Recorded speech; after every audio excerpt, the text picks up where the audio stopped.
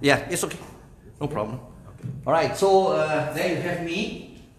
I'm Robert Chan. I'm a Max Diamond Associate. I'm not medically trained. All right, so but I have read extensively on glutathione for the past 7 years. All right, so my knowledge of it is good enough to get by. Let's put it that way. So the contents of this presentation, it must be stated very clearly that they do not constitute medical advice or instructions, and they do not also reflect or represent the policies of Max International. Right? Where possible, I have included citations and mentions to acknowledge original source materials. In this instance, I must specifically mention a few people that have been my guide. Right? Some of them I have met, like Dr. 𝕄𝕚𝕦𝕒𝕒𝕙, the inventor of the product, his son Scott Nakasawa, Jeanette Roberts. These are some of my mentors. And all the information that you see on this presentation are actually sourced from the interviews that these few people gave and the things that I read through PubMed. Right? So today I'm going to share with you my exciting journey and experiences at Max International.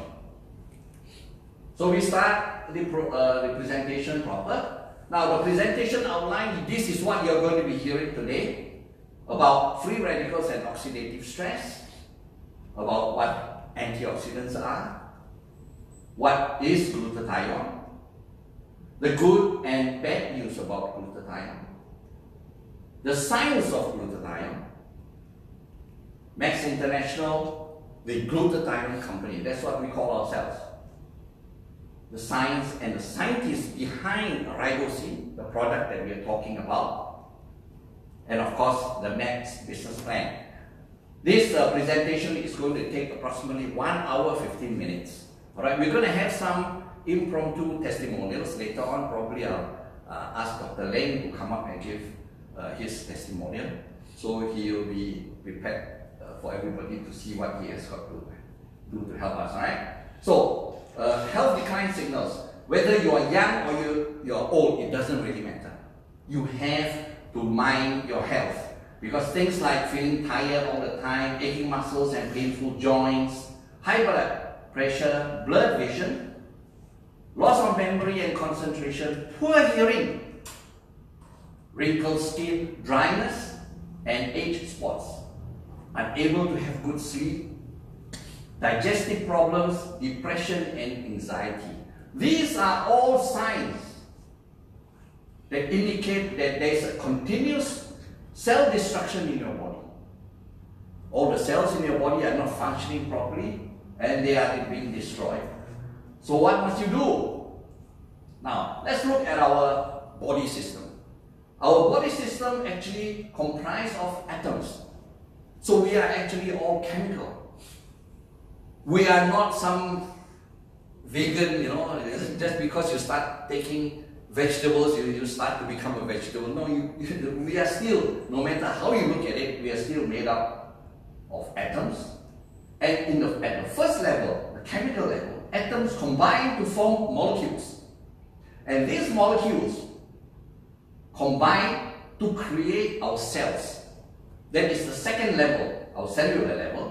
And in the third level, we have tissues that consist of similar types of cells. Similar types of cells join together to create the tissues that we have. And of course, at the organ level, it is made up of different types of tissues.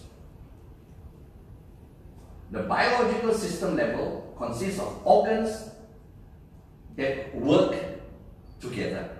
Right? That's why we have our biological system. We have actually 11 such organ systems in our body, and every one of this biological system have cells. So cells are the smallest unit of life in our body. We have more than 37.2 trillion of them, and our body creates 40 billion every day. So everything starts and ends with the cell. If you are sick, it is because of the cell. The DNA that people are talking about, they are located inside the cell. They are not outside the cell. Alright, a war is going on inside our body. 37.2 trillion cells fight, free radicals, oxidative stress, cellular inflammation, chemicals and toxic substances, pollution, radiation, and of course, accelerated aging. So continuous cell destruction occurs in our body every day. Alright, every day. Now we're going to talk more about the free radicals.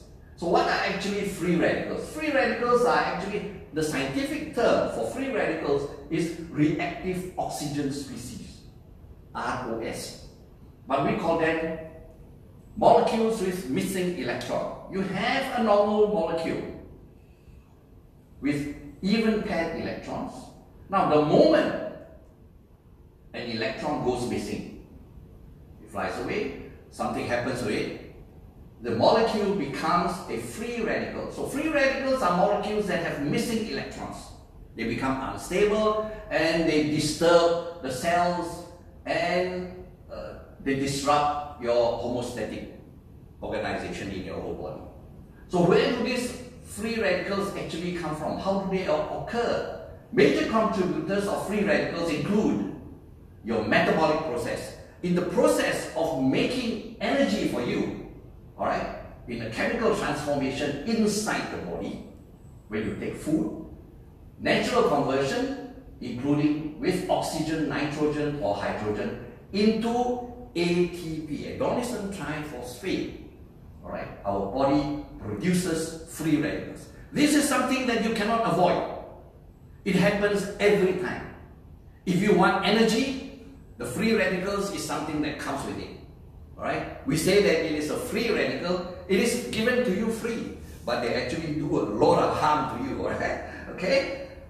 And essential body functions like liver detoxification, immune system defense system, the immune system defense that we have. The immune system, in the act of protecting you from insults, injuries, in order to protect you, they also create free radicals. So if you're injured, there is free radical. Right? Just to give you a rude example, if you are a cancer patient and you go for chemotherapy, because of the chemotherapy, you create a lot of free radicals because your immune system is trying to protect it.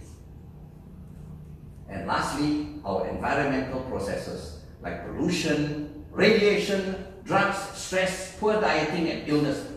All of this trigger free radical production. Right? So you can see there are a lot of ways that free radicals are produced in our body. Right? It is free, but don't take it in such a way that because it is free you want more of it. Okay? It's not something that you want. Alright, so oxidative stress is defined as a disturbance in the balance between the production of free radicals. That means you have more free radicals than you have the ability for the body to counteract or to detoxify you. This is actually what happens. Free radicals. You have a lot of free radicals. It is termed oxidative stress. And if you have too much oxidative stress, what you get is your cells are damaged. And once your cells are damaged, you have diseases. Right? This is the progression. From a simple free radical, it becomes disease. So, tissue damage, formation of age pigments, especially for the older people, decline of mitochondrial function, DNA damage are some of the features associated with oxidative stress.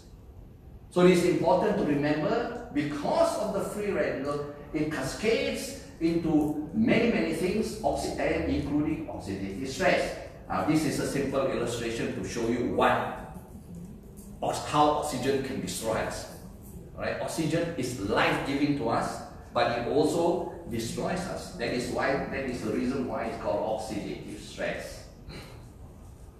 So this is a summary of free radicals and oxidative stress. So how do the simple things, the simple layman terms, how does it come about? Poor dieting, pollution, pesticides, toxins, smoking, medication, trauma, burns. This is a whole range of it. Alright? All of this create, you can imagine. So we consider this our cellular enemies. Our cellular enemies.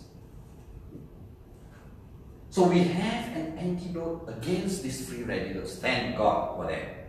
Alright? Antioxidants help neutralize free radical molecules by donating the electron that went missing. Remember the electron that went missing? Okay? The antioxidant actually donates the electron to make it so that your free radical becomes a normal molecule again. This is what it does. Antidote against free radicals. You have your antioxidant. It donates an electron. And your free radicals become a molecule again. But the problem here is that antioxidants. What has happened? None. Oh, it's okay, no problem. It's impromptu. So anyway, we're checking to see that you don't actually need to see me, right? It's not important.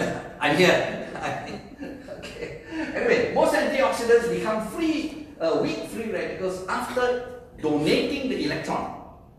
After the antioxidant donates the electron, they become a weak free radical themselves. So we have in our body 5 network antioxidants. The 5 of them, we call them, or what some doctors call them, superhero of antioxidants. We have vitamin C, we have vitamin E, and these are considered exogenous antioxidants. Exogenous means that we have to get it from the source outside of the body. It is not produced inside our body. It has to be sourced externally. And we have, of course, coenzyme Q10, alpha-lipoic acid, and glutathione. These are considered endogenous. That means our body creates these antioxidants by itself. So when you're born, you don't actually you need the nutrients, but you do not actually need the antioxidants. So as you grow older, something happens. All right, we'll see what's going to happen later on. But so we must, from this you can see that we must take, there are so many different types of antioxidants, but these are the 5 main ones. And we are going to concentrate on the one that's flashing here. It's called glutathione. Glutathione. Alright? So we must take a range of antioxidants to stop free radical damage. So if we do not, then it will result in chronic diseases in our body. Now, just to show you how important, or which is the most important of the 5 network antioxidants, we have alpha-lipoic acid, coenzyme Q10, glutathione, vitamin C, vitamin E. So we are taking records from PubMed from 1983 to 2019, which is 36 years. In 1983, these are the amount of citations or research papers that were submitted to PubMed.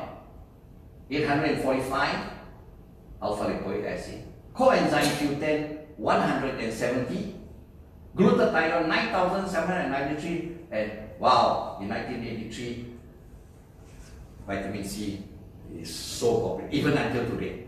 Even the kids know vitamin C, alright? And we have, of course, vitamin E, 6,921. Now, we fast forward to the 20th March 20, that is today. Today, you can see the difference. Glutathione has 143,727 citations on PubMed. How important can that be? Just to give you an example how fantastic or how much people are actually concentrating on the research of glutathione. Just give you an example. In 36 years, glutathione take on average every day. There are 10 submissions. Well, of course, they don't submit every day, you know. All right, there are public holidays, but on the average, in all the days, 10 research papers are submitted to PubMed every single day for the past 36 years. And the doctors don't know about this. And the pharmacists are ignorant of this. And worse than that, the common folks, they don't even understand what this is all about. Right? But the research scientists see the importance of glutathione. Shouldn't you? Now, more than all the other major antioxidants combined, glutathione is said to be the biggest area of human health research of the 21st century. That is without a doubt. Without a doubt, it will be the leader. Alright? It will be the leader. It is the only way for you to move forward to have a healthy body. So what is so unique about glutathione? What is this antioxidant thing, you know? What's so unique? We know antioxidants neutralize free radicals. Alright, we have vitamin C, vitamin E. You have water-soluble antioxidant, we have fat-soluble antioxidant. We'll discuss about the fat and the water-soluble at another day. Because if I went into details of all this, it's going to take us 5 hours. Right? So we're going to cut it all short and just concentrate on the antioxidants that neutralizes the free radicals. The only difference, and the major difference, that glutathione has over all these other antioxidants is that glutathione can recycle itself. That is the number one thing that it does. And it also can assist other antioxidants to recycle. This is the magic of this molecule called glutathione. And for this reason, we call it the master antioxidant. The master antioxidant, right? So, other antioxidants cannot adequately protect our body against diseases without glutathione because they don't get recycled. When they don't get recycled, these other antioxidants also become weak free radicals. Remember? Weak free radicals, antioxidants, after they donate the electron, they become a weak free radical. So we're going to have a build-up of that without glutathione recycling them. So without glutathione, our cells would disintegrate from unrestrained oxidation. Now, I'm explaining it in layman terms. Let's let a scientist explain this. I hope you are able to hear this. I'm sorry we can't, so I will.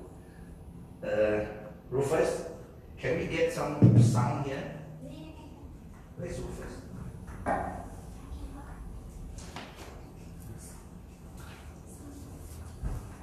There's supposed to be sound. Can we get the sound?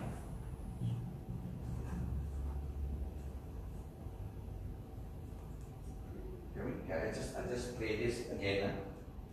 No, there's no sound. Can you just try and adjust the sound? Neutralizes free radical. Glutathione itself.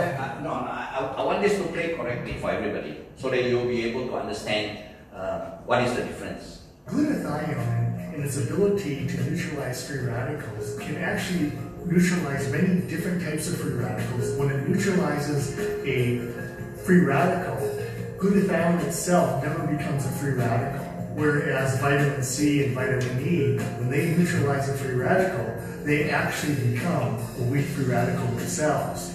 Glutathione is one of the only antioxidants that...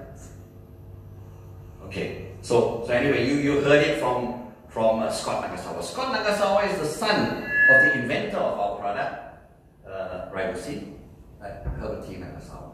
Right? So this is the reason why we call it the master antioxidant.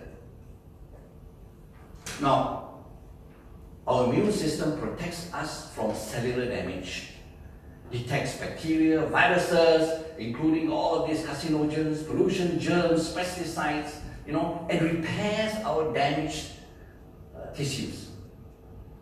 Glutathione helps prevent damage to this biological system by sending correct signals, correct and accurate optimum immune response.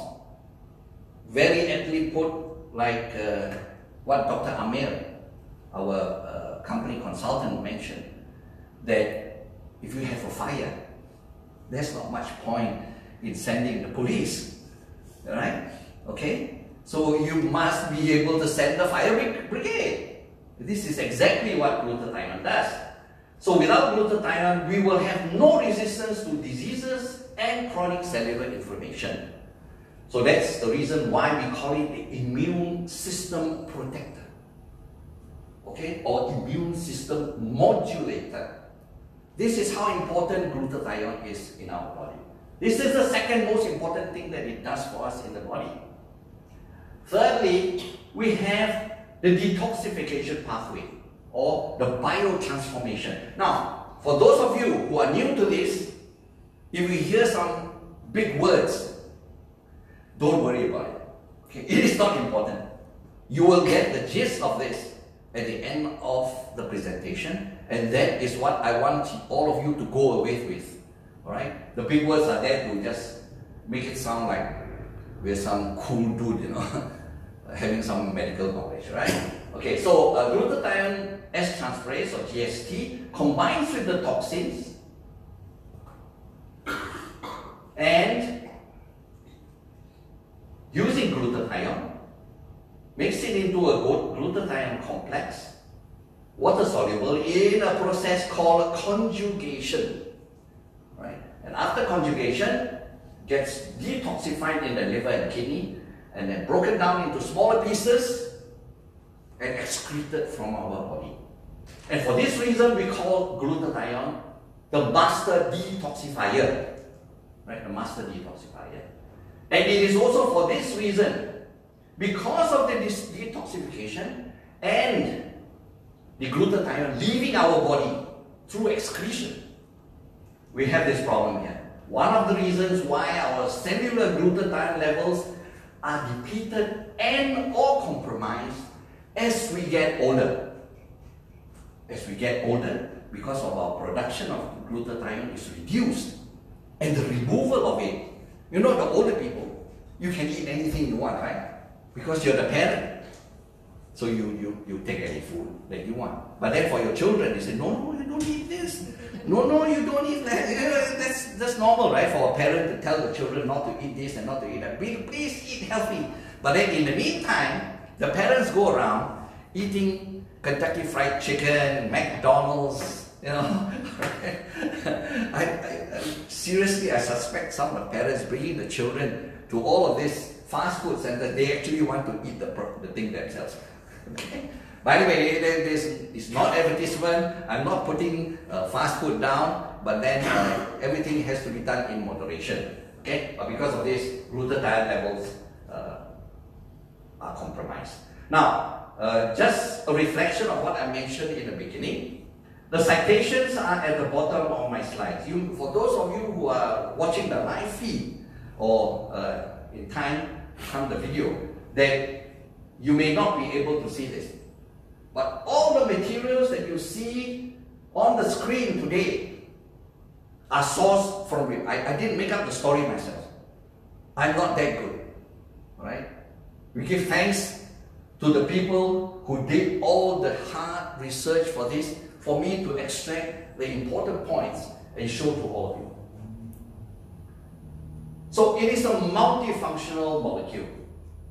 It produced naturally in our cells, neutralizes free radicals, protects against oxidative stress, strengthens our immune system, the most efficient detoxifier, reduces cellular inflammation, and many more. Really, so much more. The superhero of antioxidants. So you know who this guy is, right? Do you? Those of you? For those of you who mentioned this is Captain America, you're wrong. This is not Captain America. He's Captain Antioxidant. Alright? This is his partner. That's why he's in all blue. Okay? Now, the most abundant antioxidant in our body, glutathione, can regenerate itself and it assists other antioxidants. This is the main gist of all of the things, all the slides you saw just now.